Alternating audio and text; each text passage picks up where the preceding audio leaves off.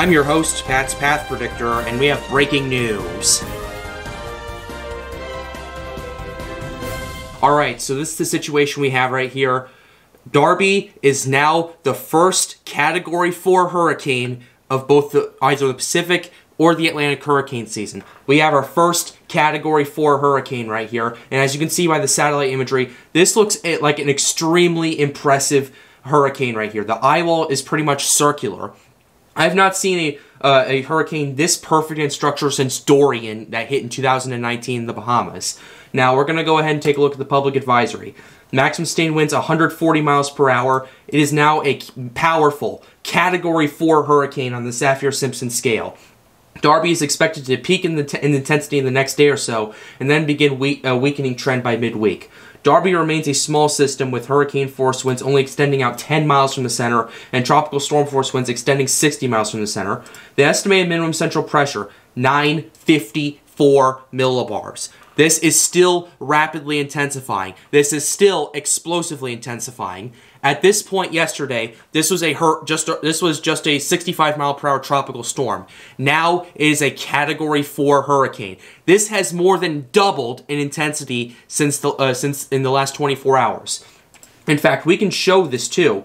We can go ahead and go back to here. We're going to go ahead and go back to 150 frames. That is 25 hours, just to show you the evolution of this. This is very fast we have, right? It is a very fast evolution.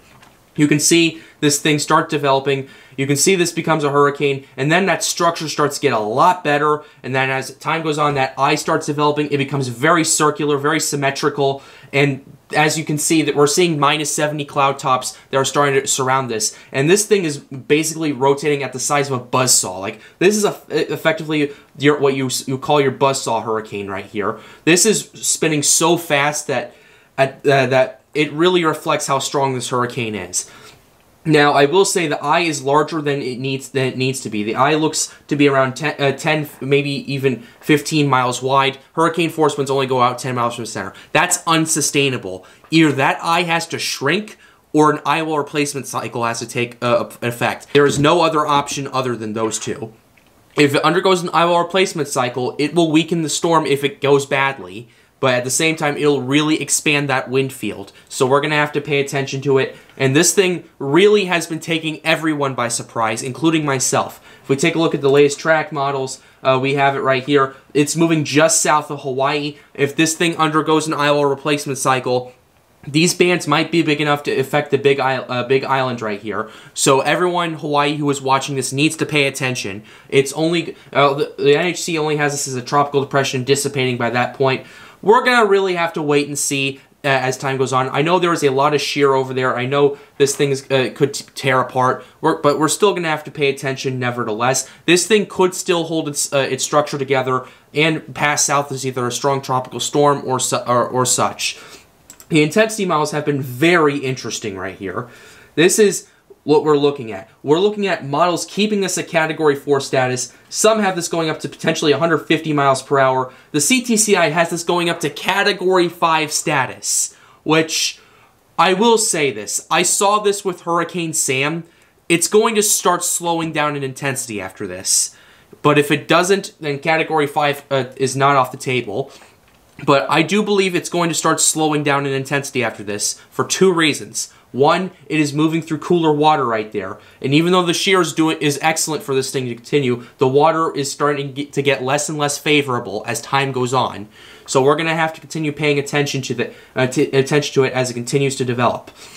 And two, generally, hurricanes cannot last this long intensifying. Like, this has already gone 24 hours of rapid intensification. This is 24 hours of explosive intensification, ladies and gentlemen. So, yeah, this is what we're looking at, and these models that I normally would talk to you guys about, they're effectively obsolete right now. We're looking at the H-Wharf model. It's obsolete at this point. It has it weakening.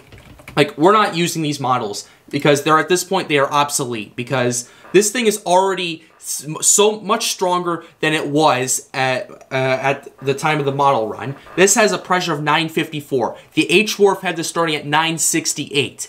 This thing has passed the most aggressive model. And now we're going to have to wait and see what happens because Hawaii is still a few days away, and it is protected mostly by the sheer and cooler waters. But we're going to have to pay attention to see what happens. I don't think anyone expected this to happen. That's probably the most alarming part of this whole saga right here. And if you are watching this, I want you to share this video, because this is the most powerful storm in the world right now. And we are all witnessing history, because this is, what, July 11th, and we already have a 140-mile-per-hour hurricane. Then again, Hurricane Douglas was similar to this. It happened a couple weeks later, but peaked at 130. This is past Hurricane Douglas from 2020. It's already only early to mid-July.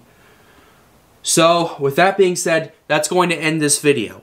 Please subscribe to the channel if you are new. It helps me make more videos like these. We need to get this to as many people as we can.